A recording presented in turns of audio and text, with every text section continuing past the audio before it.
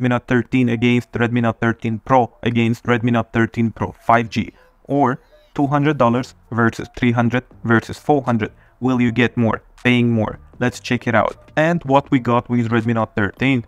We have Snapdragon 685 6nm with 4 big custom A73 cores and 4 small A53 cores, coupled with 8GB RAM and 256GB storage. Then Redmi Note 13 Pro 4G.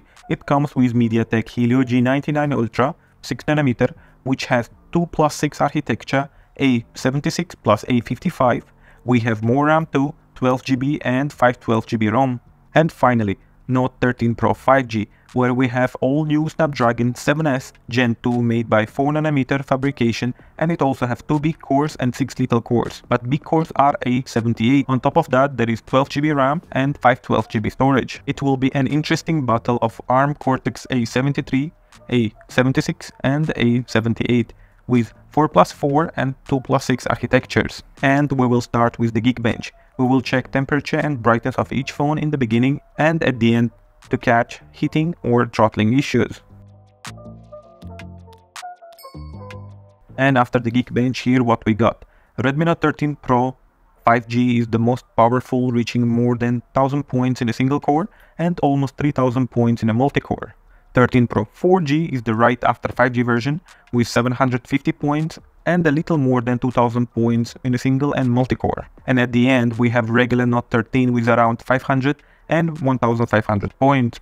Yeah, overall you pay more, you get more, at least in the Geekbench, which is a good indicator of CPU performance. What about other metrics? All phones started with 31 degrees in the beginning, and Note 13 Pro 5G with the highest score reached the highest temperature of 35 degrees and the brightness dropped a little, around 100 nits. Next, we have regular Note 13 reaching 34 degrees, and at the end we have Note 13 Pro 4G, which is the coolest, with 33 degrees and the brightest at the end of the test, but not by a big margin. Let's check GPU performance with 3Dmark.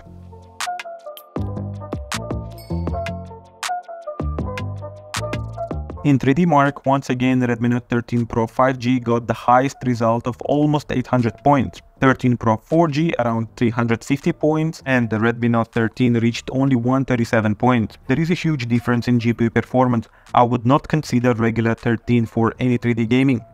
Anyway, you pay more, you get way more GPU performance. But what about temps? Now Note 13 and Note 13 Pro 5G are reaching 34 degrees. And Redmi Note 13 Pro 4G is a little cooler with 33 degrees. Now let's move to the PCMark, which is a good indicator of day-to-day performance of your phone. In PCMark, Pro 5G reached almost 13,000 points, and Pro 4G got around 12,000 points, which is very good. At the end is Note 13 with more than 9,000 points. But are they getting hot now? Note 13 Pro 4G reached 35 degrees, while other two 34 degrees.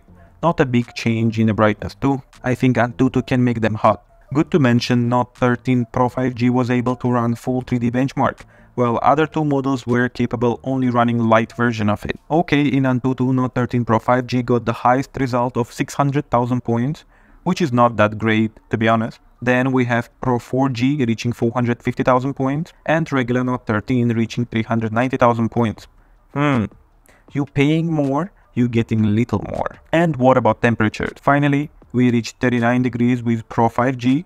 Now it's getting hot. Next, 13 Pro 4G reached 38 degrees and regular 13 reached 37 degrees. Once again, not a big change in brightness. What about storage performance?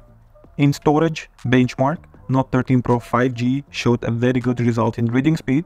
Now, before the throttling test, we let our phones to cool down to initial 31 degrees after we could start. Here we have 100 threads for 20 minutes. It's not a game, it's a rich thing.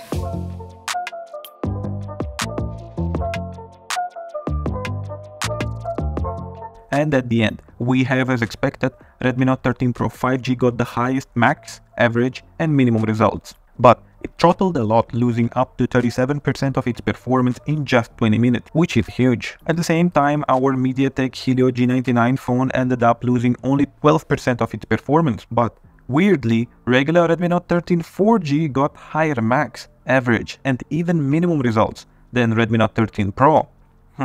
I think it might be due to architecture differences, where you have 4 big cores in Note 13 and only 2 big cores in Redmi Note 13 Pro. What about heat?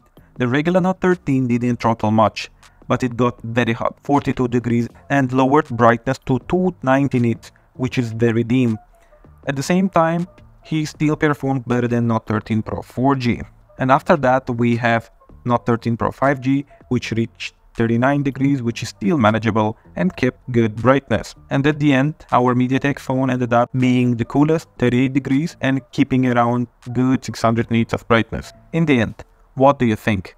Are you getting more, paying more? What will be your choice? Let me know in the comments. Please follow my channel and help me reach thousands of followers. Thank you for your support.